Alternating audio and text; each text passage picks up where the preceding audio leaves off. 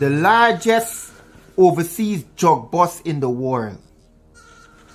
The counter-narcotic prosecutors said they had tracked the transatlantic journey of 11.5 tons of cocaine from a port in Guyana and seized it upon arrival at the port of Antwerp. Criminal from Lang. Now when he done went on the live and said this, how he was the watch-up man. You understand? You attack the US fucking embassy because I want to see this cars. Me want to come over if I kill nobody. Hello? He went on the internet. You understand? If you try to get a visa 10 fucking times and the US embassy gave visa 10 times because you can't get a visa critics, go to fucking Europe. Europe nice. This cocaine that's shipping from Guyana in rice. Cocaine shipping from Guyana to Belgium in rice. The Belgian prosecutors got all the information. They know who the cocaine belonged to. They know who's the person who was handling the cocaine. They have the family, an entire family known as the Aquino family, who monitor, collect the cocaine and do everything. Internet, I just come on this internet and tax con sometime. You on the internet telling people that you was the watch out man for the Phantom Squad. I personally know that the Phantom Squad existed because I personally used to be a watch out man for them, man. And the US Embassy was there right there watching you. That the estimated street value of the drug load is around 900 million pounds, which is US $1.59 billion. Largest drug bust in the world comes from Guyana. That's roughly 222 billion Guyana dollars. Imagine the cocaine that passed through Guyana and go to Belgium. At the time, $222.8 billion is Guyana. There's the whole country Guyana budget. What about the director of public prosecution? That racial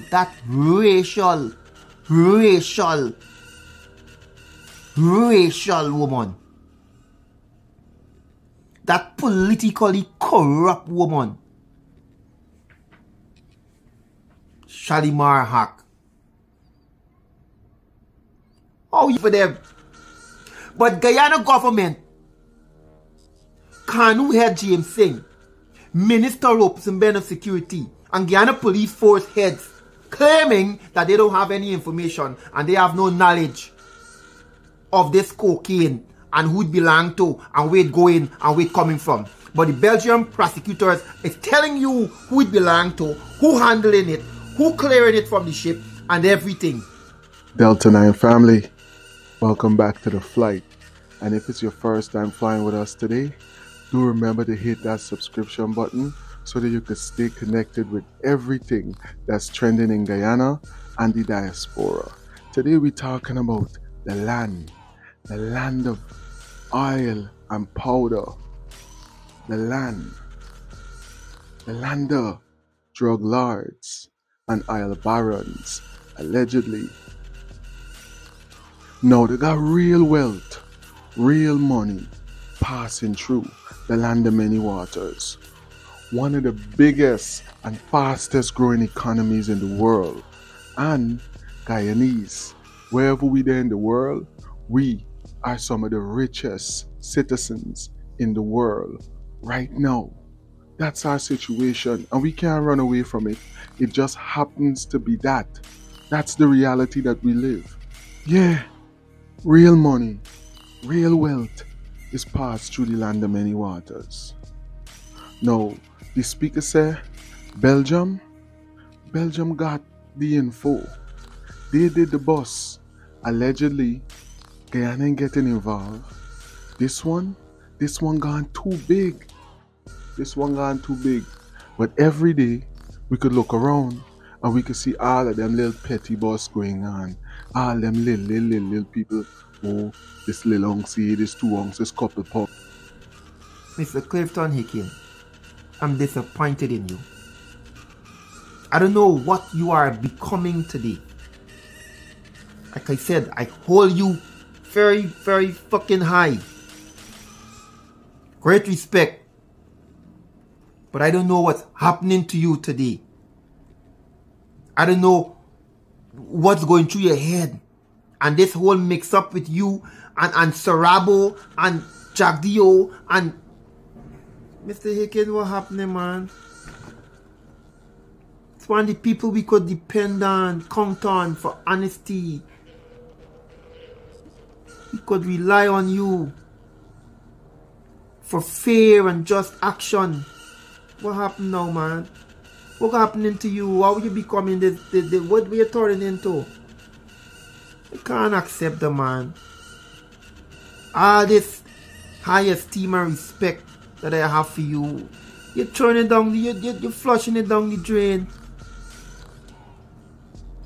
Anyway, I'm straying. But what I'm trying to say, Mr. Clifton Hicken, Mr. Rendell Blanham, Mr. James Singh, and the Minister of Security, Mr. Robson Ben. Mr. Robson Ben, may you stand up, yeah, if you know me, I tell you the history between your father and my father, when we met years ago in the mines in Linden, in Kumaka, in Three Friends.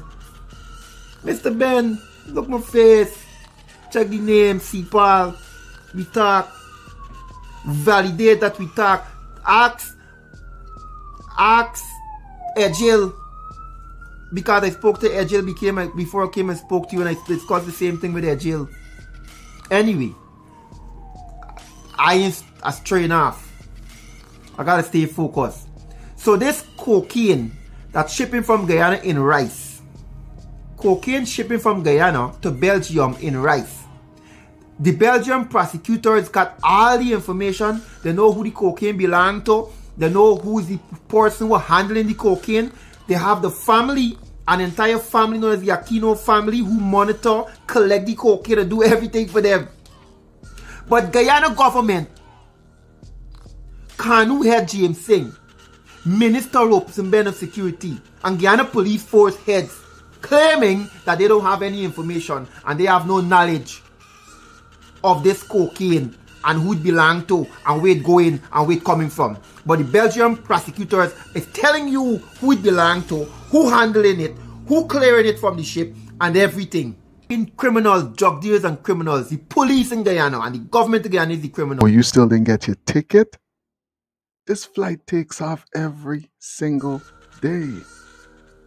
Tap that subscription button. Thanks. Following a series of investigations, searches and arrests, the Belgian prosecutors dealt a serious blow to the recently disbanded drug gang led by the former chief Willie Michelin as they intercepted and unearthed the largest overseas drug bust in the world. The counter-narcotic prosecutors said they had tracked the transatlantic journey of 11.5 tons of cocaine from a port in Guyana and seized it upon arrival at the port of Antwerp on Wednesday, November 4, 2020. The federal prosecutors told the Belgian media that the estimated street value of the drug load is around 900 million pounds, which is US $1.59 billion. Largest drug bust in the world comes from Guyana. That's roughly 222 billion Guyana dollars. Imagine the cocaine that passed through Guyana and go to Belgium. At the time, $222.8 billion is Guyana. There's the whole country Guyana budget. There's how much cocaine government officials involved in smuggling from Guyana to Belgium. The entire country budget for a year, this is what the cocaine equivalent to. Let's continue. In Belgium, 3 police officers, a port manager, and a lawyer were among some 20 other criminals arrested as a part of the Belgian counter-narcotic operation. The well-structured criminal organization is suspected of orchestrating large and regular, hear the word, regular, drug shipments from South America to Belgium. Now let me cut right there. These shipments are sent at least once a month, minimum. These drug shipments, right now, we talking, me, you talking here, watching this video. You have cocaine shipments going to Belgium and other European countries from Guyana every month to this very same value. Tons of cocaine being shipped right now as we speak. Hold on. The shipment arrived in Belgium since the drug gang was unable to intercept it at sea due to the arrest of the drug gang members in Belgium. Now, these people tracking this cocaine, and these people know everybody involved. The Belgium counter-narcotic police tracking this cocaine coming from South America. And they know everybody involved in this cocaine processing and handling and everything, and who it going and who it belong to. They know everything. They wait until the cocaine ship and they're on seeing the ship floating. And when it near reach to Belgium, let me show the people these fuckers smart. They wait till the cocaine near reach to Belgium. And they go and they lock up the members of the family that is handle the cocaine, that is go out at sea and take it off the ship. They lock up all the members of the family and the gang. The liar who want to bail them out for the go on ship collect it, they lock up the liar too. So no liar there for bail them out. And they lock up the police chief that is responsible for keeping the police away from where these men got to go and operate and collect this cocaine and transport this cocaine in Belgium. That is what the Belgium counter-narcotic prosecutors did. Lock up the head of the family and the whole family in the gang, so nobody can go and take the cocaine off the ship. Lock up the liar, so no liar left for bail them. Lock up the police chief who in charge of the police. We're going to tell the police what to do or what not to do. Lock you up too. And the ship with the 11.5 ton of cocaine, it couldn't come off because everybody responsible for taking it off and handling it and transporting or whatever, they got locked up. The ship just left sailing and go straight to the Belgium port. That is how the Belgian prosecutors went straight to the exact container. They went straight to the exact container and said, this container right here, this won't come from Guyana. This is it. This got in the tons of cocaine. Open it. When they open the container, there's a container of cocaine in the container. That container was scanned by government workers at GRA, and that information was held away by senior government officer, the lady who ain't gone to jail. She's supposed to get charged and gone to jail. But at the same time, the Minister of Security in Guyana claiming they ain't got no information. The head of Canu, Jameson, claiming got no information. The former police commissioner, now this police commissioner, them ain't got no information and they can't do no investigation. What about the director of public prosecution? That racial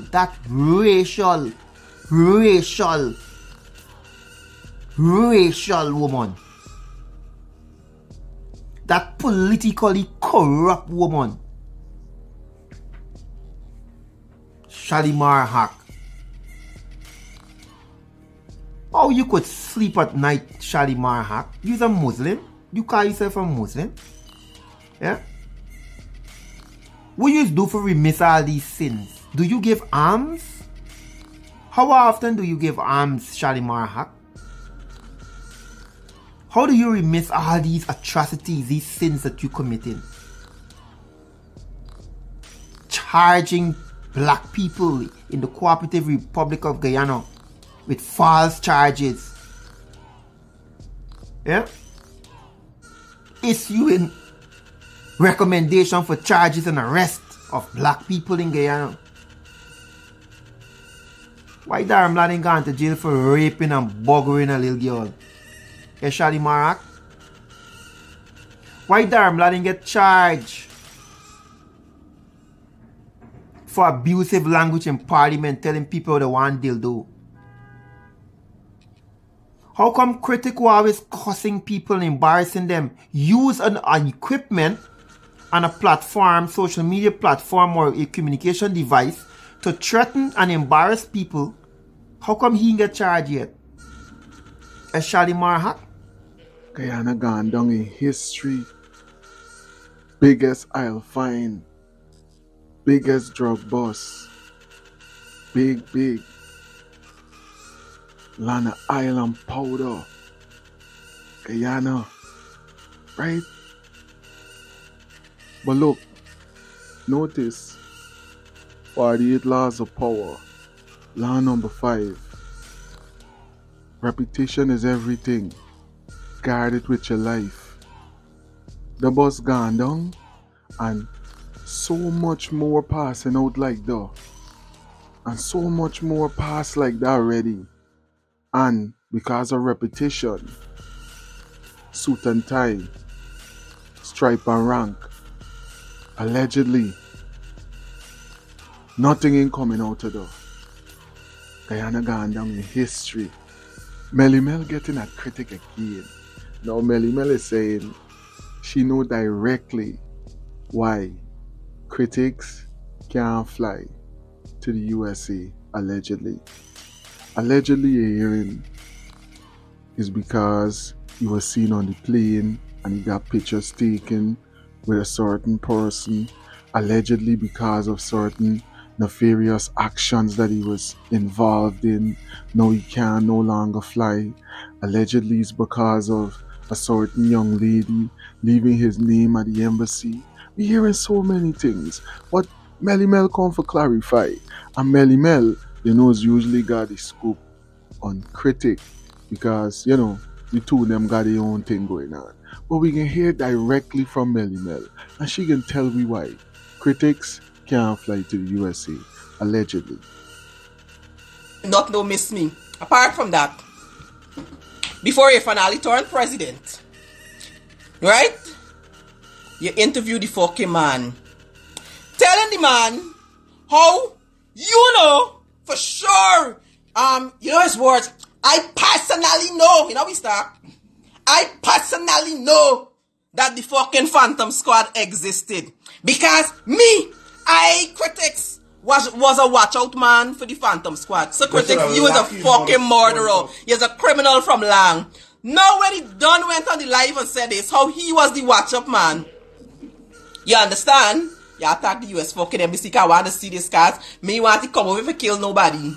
Hello. He went on the internet. You understand? If you try to get a visa 10 fucking times and the US embassy gave visa 10 times, it's because you can't get a visa, Critics. Go to fucking Europe. Europe nice. We don't want you here in the US. You and the Darmalal. You and the Darmalal, we don't need y'all. We don't need pedophile rapists and abusers here in the fucking US. We don't need y'all here. If Darmalal walk away, don't just ask, so you don't keep me fucking name out him. Darmalal, Dr. Boga next talking to you. Dr. Boga, because I deny. You understand? Went on the life. You understand? 2 weeks before he going to the US Embassy, went on his live, talking about he used to be watch out man for the Phantom Squad. Talking about he used to be watch out man for the Phantom Squad. Which means, Critics, he's a fucking accessory to murder. You muddy stupid cunt. How you so fucking ignorant and stupid? How you like attention so much? How are you like attention so fucking much on this internet? How are you just do any and everything for bail y'all following on this internet? I just come on this internet and talk cunt sometime. You on the internet telling people that you was the watch out man for the Phantom Squad. I personally know that the Phantom Squad existed because I personally used to be a watch out man for them, man. And the US Embassy was there right there watching you. You was an accessory to fucking murder. You contributed to more than 400 young people. 400 young black men being murdered in fucking Guyana. When you're sending these horses to run out there to represent you, must let them know the fucking backstory. You want to come in on this fucking internet and represent it because I could talk for me. And I could talk about why it's come on this internet and represent. And y'all could tell them why it's come on this internet. I don't come on this internet and do scunt. You understand? So that is why you will never get a US visa. You understand? All the big boy running around Guyana with and this and that you lie me with is a fucking criminals.